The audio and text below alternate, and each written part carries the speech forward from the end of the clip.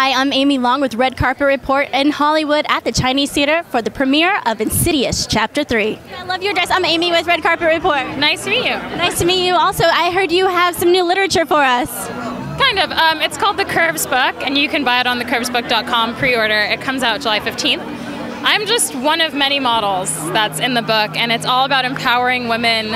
And each photo of each woman is accompanied by a paragraph that they wrote themselves about a body image struggle, or kind of how they overcame being self-conscious and found themselves.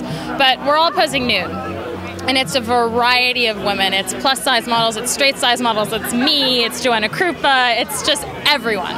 And the point is that a photography book doesn't just have to be models, and beauty isn't just models. A curve is any point between, any line between 3 points. So a straight line is a curve, a circle is a curve, and I think we've covered pretty much every curve in the book, literally.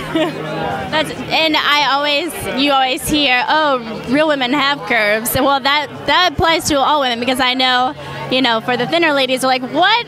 So they're happy to hear that too, I'm sure. Exactly, and we have women who are disabled in the book, women in wheelchairs, like literally all types of women, models and non-models.